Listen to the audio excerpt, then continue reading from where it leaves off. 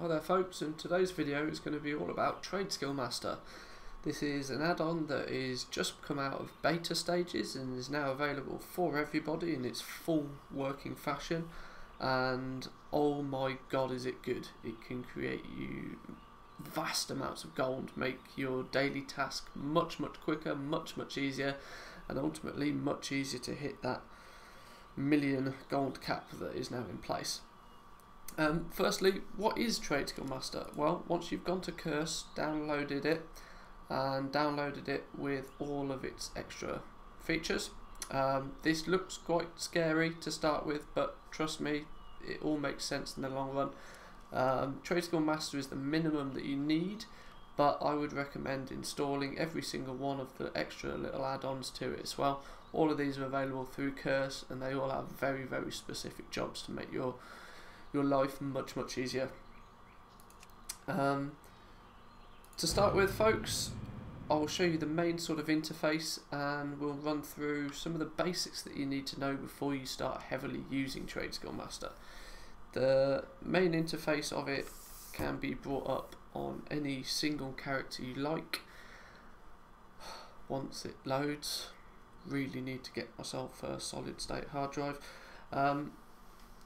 The main interface can look quite scary, quite daunting to start with, but it's really not. Each little icon, probably to start with, you probably won't use half of this, but in the long term, when you work out exactly what every little icon does, it works very well. So here we go, TradeSkillMaster. Down the left hand side, you've got all the different crafting options that you've got available to you. So enchanting, inscription, jewel crafting, alchemy, blacksmithing, leatherworking, tailoring, engineering, and cooking. I utilise most, probably 1, 2, 3, 4, 5, 6, 7, 8, 9. Out of those 9, I probably use 7 on a regular basis. At some point I will. It's only really engineering and cooking that I don't use on a very regular basis, but as soon as I get it all worked out, then I will do. But so you've got all your crafting down the side, you've got all down the bottom. These are the extra modules: accounting, auction DB, item tracker, destroying, and warehousing. For the moment, folks, ignore every single one of those. I will do individual videos on each one of these to explain them in far more detail. But for now, to learn the basics, you can ignore these for now. Along with most of what you've got down the side here as well. These really won't kick into play too much yet, mainly because you've got to do some very basic things when you start with TradeSkillMaster. A lot of people think that they just jump into the game, install it, and boom, they're making thousands of gold instantly. It's taken me quite a while to actually learn what the add-on can do and get it prepared so that it works efficiently. One of the most important things I can say that you need to do is, on a very regular basis, is, well, I would say probably for a week before you actually start using TradeSkillMaster to create anything, to post anything, or to buy anything, you need to be running scans. So this is another interface that you get with TradeSkillMaster once you click onto the auction house. You've got run scans. This here, the get all scan, is the one that you need to do honestly as often as possible. I try to do this at least 2 or 3 times a day. If I'm on a little bit in the morning before I go to work, I'll get it run once, maybe twice. If you are playing the auction house and you're not in the middle of a raid, try and just get into the habit of every time you go onto the auction house, quickly run it. It doesn't take very long to do. This is vitally important. What this is doing is it's populating TradeSkillMaster's database with all of the information on the warehouse, on the auction house, sorry. So when you hover over an item, say Hypnotic Dust for example, you can see you've got auction DB market value. It's telling you the average price for this item. It's telling you the minimum buyout currently on the auction house, so you can see if any of it is going cheap at the moment. And you can also see how many times it's seen this item. Now, in the purpose of Hypnotic Dust, it's seen it 43,096 times. That means that market value is going to be relatively accurate. If you've only run this once, twice before you start going, it's not going to have an accurate figure of what is going to be the true cost on the market of that item, meaning that it can lead to disastrous things like you spending far too much on materials than you should do, meaning that you create items that are never going to sell because they look cheap when actually they're not going to do anything. So it's really, really important, folks, to run these get all scans as often as you humanly can. Like I said, I try and do it as often as possible. Now, before we get too much into detail with all of this, I'm going to split this video down into probably 4 main sections, mainly because this is a very, very big add-on. It's very, very powerful, and I think for me to be able to cover everything, it could take me quite a while. So today I'm going to look at solely the creating of your items to post on the auction house.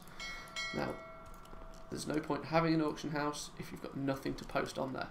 So what you need to do is start off by getting your professions up to, well, whichever level you want really. 525 is the optimum to have. I've got 525 in blacksmithing and enchanting on this character. So I spend a lot of time on this character because these are both very, very profitable professions. I'm going to focus on blacksmithing today because it's quite a simple one to set up, and I mean, enchanting was an absolute pain in the ass to set up, to be honest, so I won't cover that. Blacksmithing is quite easy. So what you need to do is you need to load open your blacksmithing tab. As default, it won't look like this. This is another add-on that I use called Skillet. I very rarely need to use this anymore because of TradeSkillMaster, but it's still helpful. So when you do open it, you need to open TradeSkillMaster Crafting, and then you'll see you've got all the items here. You've got all the different categories of the items that you can make, all of the different armors, any miscellaneous items, all that sort of stuff. Now, as default, you will open these and they will be full with absolutely everything you can make. Now, not everything that you can make with blacksmithing is going to be profitable. You will probably only want to make select items on a regular basis. So, if we close back out of that and open up the main TradeSkillMaster interface to start with, and what we want to do is we want to click on blacksmithing. Now, if you've only got one level 85 character, you probably only need to set up a couple of these, 2 professions maybe, and maybe cooking as well. So it's going to be quite simple, but I would suggest doing one at a time, getting one right, learn how to use it properly, and then progress on to others. Now, what you can do here is force rescan of profession. What this does is it will look through and make sure that it has referenced every single item that you can create with that profession. So if we force it, it will open up Skillet, as you can see in the background there, and it will have taken information of every single one of the items that's in there on what it can make. You only really need to do that once. Now what you'll see is when you select each of the subcategories on the left hand side, it will populate the screen with every single item that you can make within that category. Now, of course, as I said previously, you don't actually want to make every single one of these because, as you can see, some of them actually cost you more gold to make than what they sell for on average on the auction house. And some of them, realistically, don't even sell on the auction house. For example, things like Eternal Belt Buckle, they still only cost around 97 gold to make on my server and have a higher market value of 107, but I know full well if I started crafting lots of these to only make 9 gold on each one that I sell, I would probably only sell 1 a week. So it's really not profitable for me to even craft that item. Now, this is the information that TradeSkillMaster cannot give you. It can give you a good guesstimate, but you need that little bit of time and experience within the market to work out what sells and what doesn't. That can only come with time. But if you follow my list for blacksmithing, these are the ones that make me good gold on a regular basis. So in the item enhancements, all I've done is I've ticked Ebon Steel Belt Buckle. What you can do is disable all crafts to start with. It will get rid of all the crap, and then all you need to do is highlight the ones that you do actually want to make. Now, what's quite helpful with different items is you want to consider how many of these items that you actually want to make. So you click additional item settings, and what you can do is you can override the default values. Now, I believe the default value is 3, so it will make 3 of every item that you select, but but certainly on a very, very expensive item, you may not want to make 3, you may only want to make 1, you may only want to make 2. In all fairness, Addons still buckle. In my opinion, I want to be making at least 5 of these. I always want to have at least 5 of these, if not on this character, on another character, so I can have some posted on the auction house at all times, with maybe a couple to spare on quick selling days. So I'm going to accept 5 as the maximum stock there. You can have a minimum stock as well, but I don't really use that all too often. I'd say the minimum is 1, maximum is 5 that you want to have. It will allow you to make more than that, but it's not really too essential. I'll play with these again in a little bit. But what you can do is go through each of the different subcategories, all the different chess pieces. I mean, you can see here a 359 bit of gear nowadays. Yeah, 6 months ago it probably would have sold really nicely, but at the moment it costs 3,634 gold to make it, and in all honesty a 359 item level wouldn't sell at that price. You can get 397 and 378 eye level gear for, if not less than that at the moment on the auction house, so it's not profitable to make that item. The only things I really tend to make a lot of with blacksmithing at the moment is the PvP gear. The PvP gear can be very profitable. There's a lot of people that use this not only for PvP. You can actually cheat the system quite nicely with the PvP gear. If you've just hit level 85, jump into the auction house, buy yourself a load of the PvP gear, and you're going to get the item level required to go straight into Raid Finder. Raid Finder is pretty much just free loot, free endgame loot. It's a great thing to get an introduction to raids, but I so hope Blizzard take it out because it's just killing stuff. But realistically, you go through each one of these, select all the different items that you actually want to craft, and what this will then do is only show those in your crafting list. Right, once you've gone through all of these, got all of them to sort of the selected as you want and with the correct amount being made, what you can do is close this down completely, open up the blacksmithing tab once again, and at the top of the bar you should have something that says Open TradeSkillMaster Crafting. Now, like I said, I use Skillet, so the interface looks like this. The default one is much smaller and far less detailed, but you should still have this bar at the top. Once you open that, you get presented with TradeSkillMaster's crafting screen. Now, if I open all here, you'll see that no longer do I have every single blacksmithing pattern that is available to me. I have only got visible the ones that I want to make on a regular basis. So this means that I'm not creating anything that I shouldn't do. I don't have to spend too much time filtering through anything. It's quick and efficient, which is ultimately what this add-on is for. Quick overview of what you've got here. You've got the item value, how much the auction market value for that item is, and it will then in the next category show you the potential profit that you can make by crafting that item and selling it on the auction house. Now, as you can see on my server at the moment, the PvP gear creates an awful lot of profit, hence why I like to make sure that I've got at least one of every single item on the auction house at any one point. These are quite popular sellers because of the cheat to get into the Raid Finder, so I may very well sooner rather than later start making 2, maybe even 3 of these at any one point, so then I don't have to keep on crafting as often. But what I can do now, actually just one thing to point out which is very helpful is this tab here.